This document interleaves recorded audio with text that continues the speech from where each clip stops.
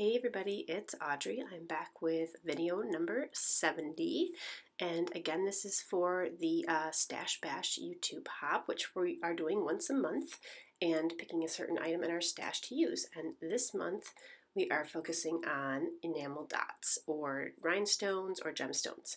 So I have these Nouveau paint drops that I got a couple months ago, have not opened them. I haven't even used them. I see a lot of people like make the drops on a separate piece of paper and then, or like a clear sheet, and then like stick them on their pages later. And I thought I wanted to try and use them right on my page. So I have some papers picked out and some of my photos picked out, and for my background paper I wanted to kind of soften the pattern a little bit, so I am adding some gesso with my finger and just using my heat gun to dry it. And my plan is to kind of add a lot of texture to the background and just use a lot of these drops to create some texture and interest, and kind of go from there and see what happens.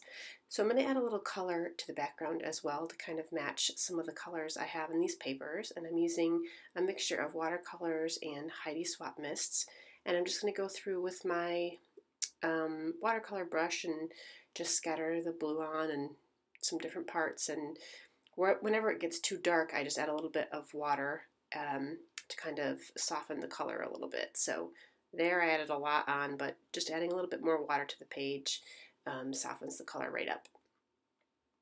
I love the way the the color shine dries when you use it with a brush. In some areas it gets that really pretty shimmer. So I decided on the blue because this is a photo of some photos of my kids eating cotton candy at a carnival. We were at school carnival, and I kind of wanted it to make it look like cotton candy in the background a little bit, so that's why I'm using the blue. And you'll see my final design too kind of has like this cloud of this watercolor at the top and then kind of some pointed arrows at the bottom, and that design was kind of intentional. So I also am going back through with some pink as well to add in a little bit more of the cotton candy color, I guess. And then to add a little bit more texture and a little bit more interest, I was going to use the stencil and just do some like white ink in the background, but it wasn't showing up very well. And I've had the same problem before when I've tried to use white ink or paint. So I just decided to go with some modeling paste because I know for sure that that's going to stand out and be white against the colorful background. And I love this stencil, one of my favorites. So I'm going through just, using my fingers and rubbing some modeling paste on, and it dries pretty quickly actually if you use a thin enough layer. And I'm just kind of sticking again to the right hand side of the page, and going to add a little bit over here on the left just to kind of bring the design and stretch it out that way. Okay, so I let that dry, and now I'm going through with these Nouveau color drops, and I've seen some good reviews about these, that they leave a nice rounded shape, and they don't really get a little peak on them when you use them on the page, and they dry pretty quickly too. So I'm just going to go around with the blue. I have a whole bunch of colors I picked out to match the papers I had, so I'm just going to scatter these all over, and I'm going to kind of fast forward this a little bit here because I have quite a bit of time doing blues and some pinks and yellows and purples and greens and all kinds of color. And I'm trying to divide the color up around the page, but also use different size dots as well. And I learned that if you keep the tip inside the liquid when you're squeezing it, that it helps create a much more rounded shape. So there are all my dots, and I love how they look. They're so pretty. And I let them dry a little bit. I probably should have let them dry a little bit longer because some of them end up getting a little bit squished, and I didn't let it dry overnight. I probably should have. So if you're going to use these, let them dry overnight because I think they'll stay in a much better shape. So I pulled out these acetate triangles that were from an old Pink Fresh Studio collection, and I am just going to scatter those in the bottom of the page, and I kind of wanted them to come to a point at the bottom. And I really love these the colors here. There's some teals and pinks and kind of a mustardy yellow. And then I pulled out this kind of citron green to kind of add some contrast with it, and I wanted it to be a little bit brighter. And I'm going to keep those triangles mostly to the bottom of the page.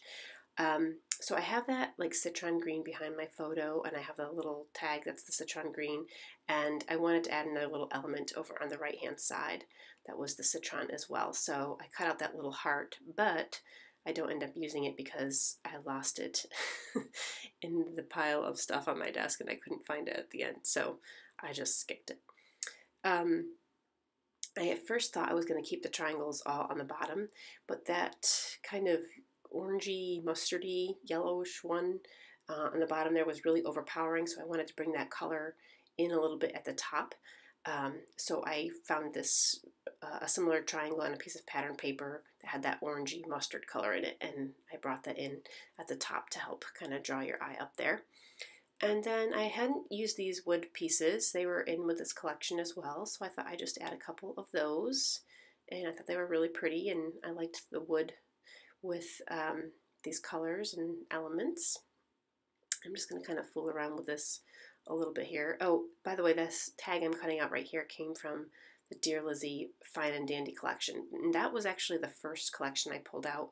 When I was looking at these photos, I pulled out that Dear Lizzie collection because I thought that's what I was going to use, but I ended up going with a lot of the things from this Pink Fresh. So I found a sticker, actually that came from the Dear Lizzie collection, and I pulled out some flair to see if I had any pieces that would go with the page, and of course I do because I have a lot there. A lot of those are from Cuts to Love, which is a small shop in Canada. And then I also had these other kind of, they're not enamel dots, but they're kind of like, they're wood dots. So they're rounded like enamel dots, but they're a little bit bigger, and they're all wood, but they're painted and they're really cute. So I added a couple of those blue ones. And then I wanted my title just to be black and white because I wanted the colors of the page to stand out better. So I'm just going to use these black and white letters here. And I end up, in the final page, I don't put this in the video, but I actually end up stitching a line of pink thread between the white and the black on the title, and I love how that looks. So if you see the close-up later, you'll see that. Okay, so that has all dried. I have stapled down my acetate triangles with a stapler, and I'm going to back my photos with some foam here to make them stand off the page a little bit. And I always use a tape runner on the foam because my liquid adhesive doesn't work very well on the foam.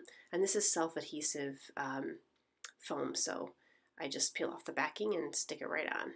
And actually, I forgot to peel off the backing on the foam, and I glued that piece of paper to it, and then I realized in a minute here that I hadn't adhered it down yet, and I glued the paper to the backing and not the actual photos. So also the wood veneer pieces there, I'm not sure if I show this on camera or not, but I go back and glue those down as well because they don't stick very well, and I'm always afraid they're going to fall off, so I do end up gluing those down with some liquid glue. And there you saw me tear off the paper backing and stick that piece of paper down. So I'm just going to kind of fiddle around with a lot of these little elements, and nothing too else major that I do to the page.